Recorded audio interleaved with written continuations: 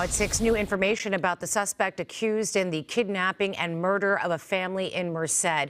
Police now say the suspect was a former employee of the family's trucking business. Surveillance video taken from that business Monday shows all 4 family members, including an 8-month-old baby girl, being kidnapped at gunpoint. Their bodies were found in a farm area Wednesday night.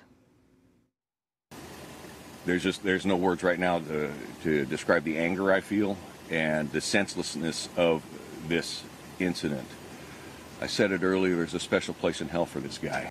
The suspect tried to kill himself and is in critical condition. He is reportedly talking to detectives.